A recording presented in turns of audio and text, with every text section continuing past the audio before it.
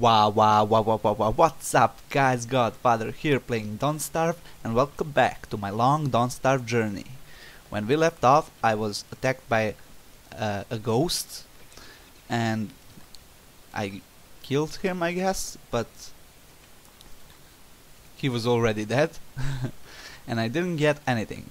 I got from digging up graves these three things: dissected tentacle, dissected God's knot, frazzled wires.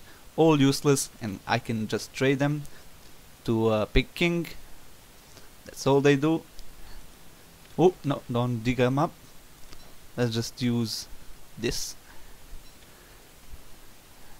Get away from my seeds. And yeah, I am going to find the Pig King now. Also, I need to find gears to make that icebox that I've been talking about.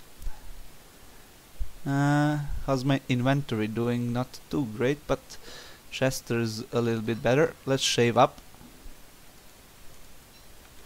Okay. Here's the pigs. That's the pig guy. I need to make a hammer and smash down his house. What else? I got some berries now. I need more food items to put in my crock pot. Where am I going? Okay, let's go down in this direction. This game is really interesting, the way you explore this great big world.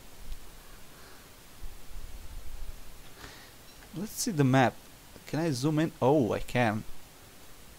So this is cool, and I can move the map so you can see it's even bigger than I thought. Ooh, not. What the hell? God damn it! I've died. Okay, I'm unlocked some new characters, so that's good. I guess I've learned a lot and I'll be better next time. 20 days is not that bad for the first time. So yeah, thanks for watching, and I'll continue on next time. Bye.